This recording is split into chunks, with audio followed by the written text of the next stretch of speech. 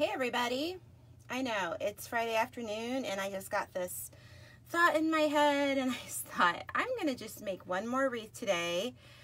Let's see if I can find you. Oh, there I am. I'm not gonna send out a live, sorry about that, because I sent one out last night and I don't want to be a bother to people and it's the middle of the afternoon. But we're gonna make a really quick wreath here, okay? So we're gonna get right into it. If you can hop on, say hi. I will be posting this to YouTube so you can watch it later. Okay, so I'm taking a 10-inch simple wreath form, okay? Nothing technical here. It's just a very simple wreath form. I love them. Again, you know where to get them, consumercrafts.com, and they're having a 20% off sale. I'm going to take 5, and like I said, I'm going to do this pretty quick, I think. I have had this buffalo check faux plaid one roll left for more than a year now, and they don't make it anymore. And actually this was my first live, was making this wreath, but it was a bigger wreath. It was a 14-inch, I believe. So this is all I have left, and I thought I'm gonna make it and just get rid of it, and it makes me sad looking at it. So I've put 5 Chanel stems here, okay? I'm going to connect them. Let's put these to the side here. I'm going to connect these in the middle, and we are going to make our own grid. We're not going to use plastic grid here.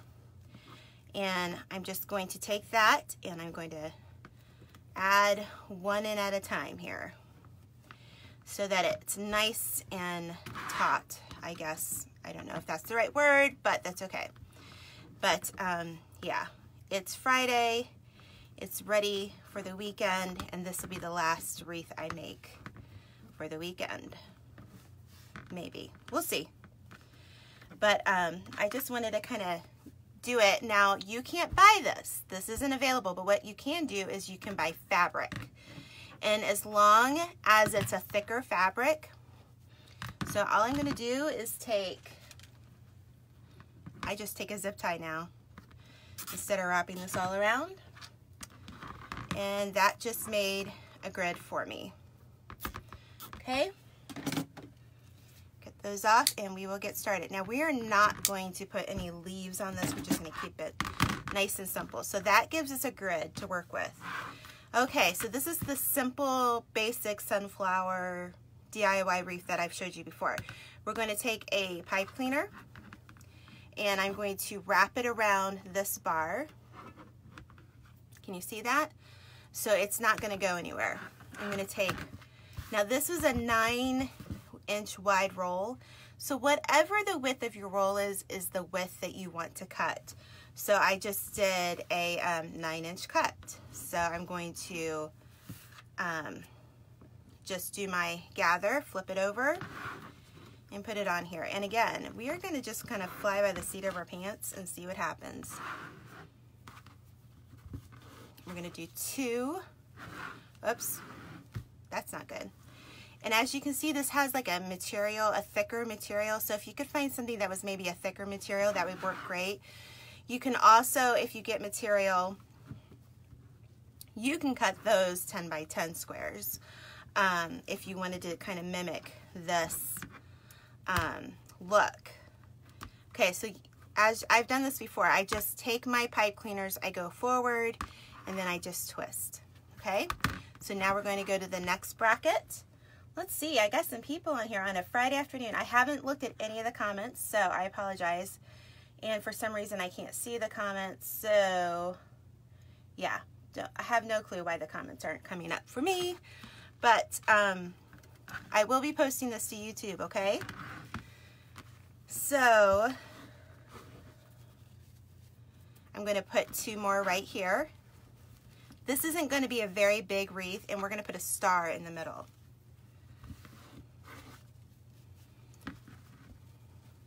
This is like old school sunflower method, very simple. Just take your pipe cleaners and you're going to twist them right there. And what I'll do is I'll attach them somewhere along the way. Okay, so what do? We do the outside, we go back, and we do the middle. This is my backtrack method. If you haven't seen some of my flower tutorials, I use this in a lot of them with this basic sunflower. So I wish my comments would come. You guys are on there, right? Okay, nope. I have no, oh, there they are. I have it, I have it. I have the comments, you're back. So yeah, they made this a couple years ago. I bought some, and then they just stopped making it. And that's what's so frustrating, is when a product that people love. I had black and white of this earlier this year, and I sold every single wreath like within hours of each other. It was ridiculous. I could make like 5 of them, and I sold them all. So, okay, so we did the middle, so we did the outside. Let's do the next outside. So, hi everybody, it's so nice to see you all. And I know I was live last night, and my video from last night is now up on YouTube, so if you need to go check it out there, if you're making a wreath with fabric mesh, it's now on YouTube. And this one will go on YouTube as well. So, basic sunflower petal.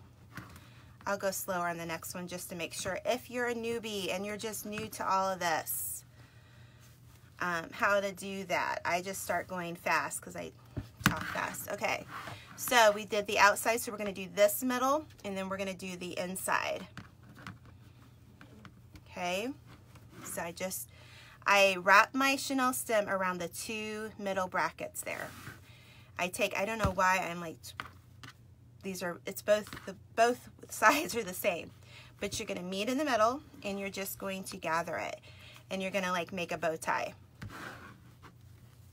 So this is not going to make a big wreath, but it's going to be a cute wreath, that's for sure. So I did not send an alert out. So if you're wondering, why didn't I get an alert? Well, I didn't send one out because it was Friday afternoon, and a lot of people are at work, and I don't want to be bothering them. So one alert at the most at a week. Does that make any sense? I'm not really sure. Sometimes I got to just kind of pull this towards, because what happens is it goes inward, and so we want it to come this way. Okay, so now that we've done 2 middles, 3 of the outside, we're going to do that last center section. So I'm going to just take my chenille stem, and it's coming on the inside of this bracket and on the outside, so it can't move around, okay? So I'm not really sure how many petals we're going to use. If I had a 12-inch frame, I may have been able to do a 12, but I'm out of 12-inch frames. So we're just going to do this. And really, the star I use, I think this will be perfect, because I think I would have needed a bigger star. So, all right, I'm going to leave that for now, because I'm not sure. I might add another petal in the middle. So we're going to leave that for now. I'm not going to attach it to anything. So I'm going to do this outside part here. And my comments have left me again. Okay, there you go. So as I talked to you before, this is a faux burlap. They don't make this anymore. I had 1 roll left. But go to the fabric store. They sell this sort of fabric. You know what, is it that canvas style fabric would be good. You could Mod Podge the edges if you're worried about fraying. Or you could just spray this. I'm going to spray this with Rust-Oleum Clear Acrylic Matte Spray when I'm done. And that will really stiffen up the petals. I also think that this would look really super cute, like in a kitchen. Not necessarily outside. But when I did have lots of rolls of this was a popular wreath for me. But that was like 2 years ago. And they stopped selling it. So use fabric. That's why I got on here. If you use fabric, do a 10 by 10 piece. You'll probably need about at least 30 pieces. So do the math. Please don't message me into asking me how much that is in math, okay? I'm not a math person. I have people that always message me, how many yards of fabric? Get 3. you know, get 2.5. I don't know. What, 10 inches? You know, you just have to do the math. And maybe, you know, a kid or a grandkid could help you with that. But I'm not really sure exactly how many yards of fabric you will need, okay? So now that I did that middle, now we have an inside piece that we're going to do. So I like to do this backtrack method because I just feel like your hands are not over top of your material as much. I guess that's what I would like to put it. But I do know they sell material like this. So you just don't want it a super thin, cheap material. You want it to have a little bit of substance to it. If there's quilters in the group, what's a little bit, it doesn't have to be canvas. It could be, calico that's not what, I don't think that's what it's called. I mean, maybe something that's 100% cotton. Maybe that's something that has a little, oh, wait a minute. I told you I wasn't going to do this yet. I'm going to leave that because we might add an extra petal. So I'm just going to leave that because we have room. Okay, we're going to go to this last one and do 2 more. So every section we did 2 petals. So if you look at these, 2 here, 2 here, 2, 2. Then I went back to here, 2, 2, 2. And then I went over here, 2, 2, 2. So do you see the backtrack method? That's what we did. All right. So if you're just kind of in the middle wanting to know what this lady's talking about, and this does have a little phrase, but I just pull them off. That is the backtrack method. So this will be super cute. I don't know if I'll part with this, but I am trying to get some videos done for you guys because I am going to have a few weeks where I'm not going to be able to do some lives because I'm having surgery on my ear because I have a hearing loss in my right ear. So by the end of the month, you might not see me as much, okay? So, so we did the outside, now we're doing the middle, and then we'll do that inside. So I'm just trying to get caught up. This is what, June, for the sake of YouTube, if you're watching this in 2020 or something, this is June the 7th, 2019. Because I do like to upload these to YouTube. So, alrighty. Okay. Just a quick, easy, as you can see, I've done this fairly quickly. Yes, you can use an Oli or Ollie fabric, but here's the thing, guys. If you use, it's called Oli Fun or Ollie Fun, it's O-L-Y. It will disintegrate eventually if it's outside. It will not, you know, you'll get a season out of it, but you're not going to get a long time. So that's why I never really, I've just never sold those wreaths, because they're great if you're a beginner and, you know, but as far as selling those, I probably wouldn't recommend selling them. Maybe give them as a gift because the fabric, from what I understand, doesn't hold up in the sun for that long. Okay, so I'm looking, I think we're going to go back and have to add another centerpiece, but let's just do this last one here in these 2 sections, and then we'll put our star on and just see for ourselves. So I am using a 10-inch wreath form because I wasn't sure, I didn't have any 12-inch. If I'd had a 12-inch, I may have used that, but I didn't have any.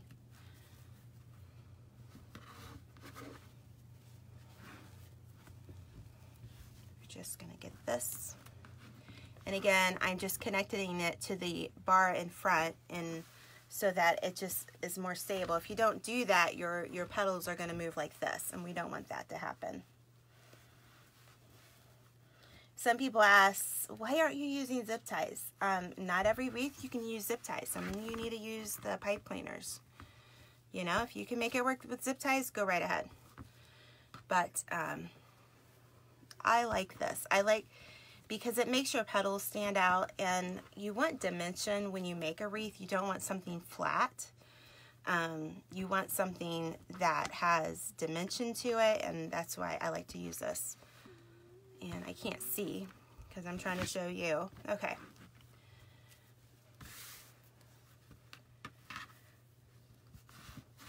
Alrighty.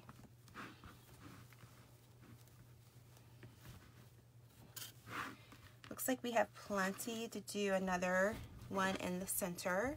There was like tape on that. Okay, so when you do this, you're gonna want to add 3 petals on the center, okay? But I just did 2 because I wasn't sure how many I would need, but I'm gonna need 3. So, and that's what's nice. You can just kind of go as you go along and play with it and add more petals if you need to. And this was a 9-inch roll, so I cut these at 9 inches, but if I was to use fabric, which is what I'm telling you to use, I would recommend cutting it 10 inches by 10 inches.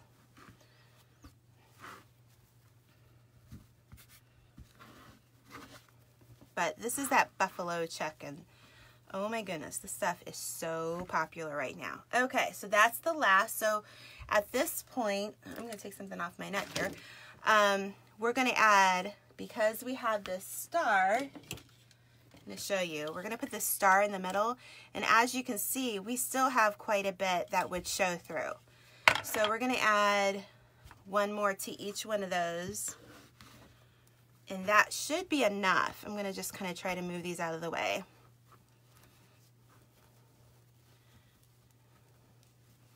All right, so that should be enough. So what I'm going to do now is I'm going to attach it to the grid, or the what do you call it? The grid that I made, okay? And I'm going to just twist it like so. Okay, and just tuck it under. So there's 1. Okay, let's see if I can see my comments. Okay, so this is a faux burlap. You cannot buy this. They went out of stock with this over a year ago, but what I would suggest is you use fabric. If you want to make it with this like check pattern, I know they sell it. I know I've seen it at Hobby Lobby. I don't know what it's called or anything, but I know I've seen it. Make sure you use your coupon. You know, get about 2.5 yards, I would think, maybe. Okay, so, okay, let's go over here, do 1 more. And then we will fluff it out after we put our star in. And I always cover the back of mine with a felt circle.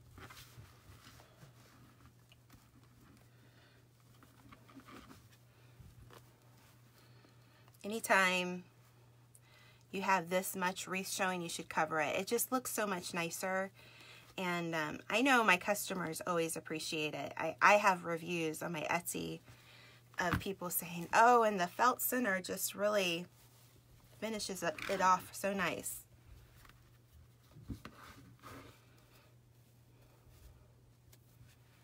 Alrighty. So 2 more of these. So all I'm doing is I'm adding an extra petal in the center of this. So you would do 3 petals on that center section. So that center section here, you would add 3 petals. Okay, so like this is like the perfect wreath so you can see. Oh, it's so funny. Okay, 1 more.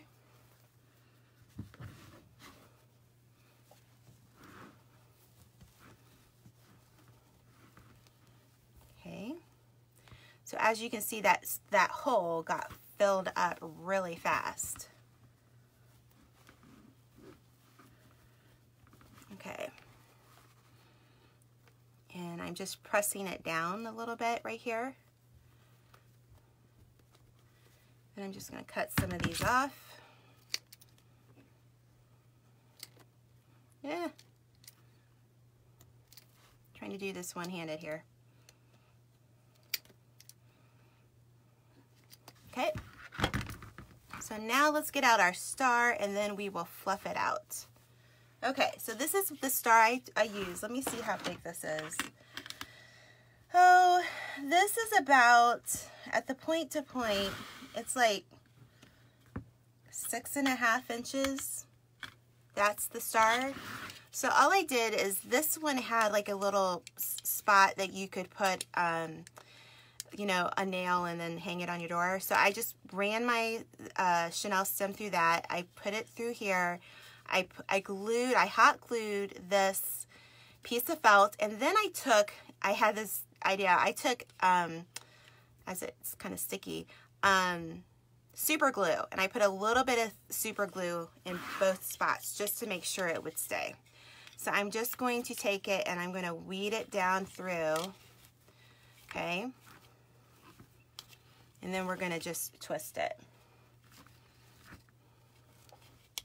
Wow, I got a lot of you on here for the middle of a afternoon. I didn't send out an alert, so thanks for coming on, hopping on. So it gets really full, and I really like that about this wreath. Okay, so I'm going to just twist it real good. So I won't show you right now, but I will just take, one of these pieces of felt, and I'll just put zip ties through it out, and that's how I'll cover it. So at this point,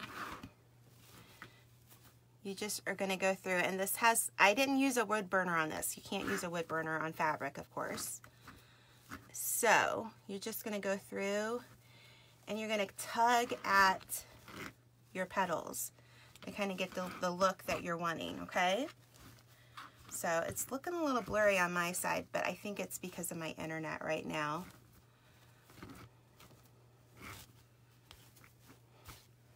So I'm going to stand up and do this.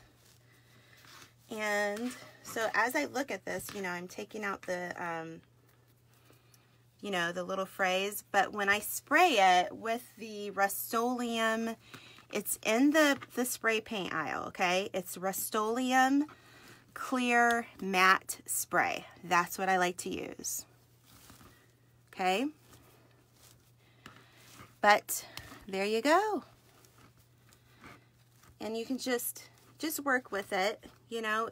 If you ever get a wreath in the mail from me, you can do this with it too. You just kind of separate your petals. And I kind of like this little frayed edge that it gives it. I don't think you can see it. It just kind of feels a little bit more rustic.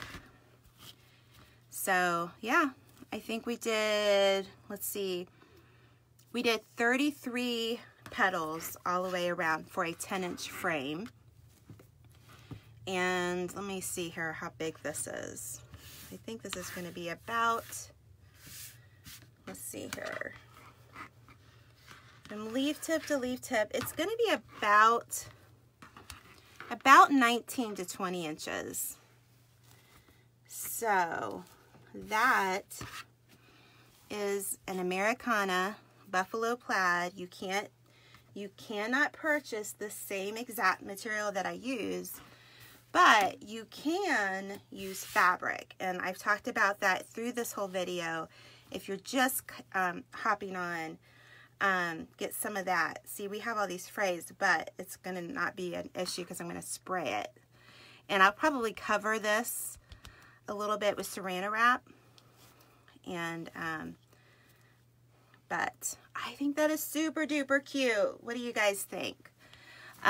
Make sure to like and follow my Facebook page. If you're on Facebook, make sure to like and subscribe to my YouTube channel. Whatever I do on Facebook ends up there. So if you're not on Facebook, just make sure you follow me on YouTube.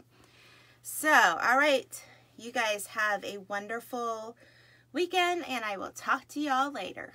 See ya. Bye.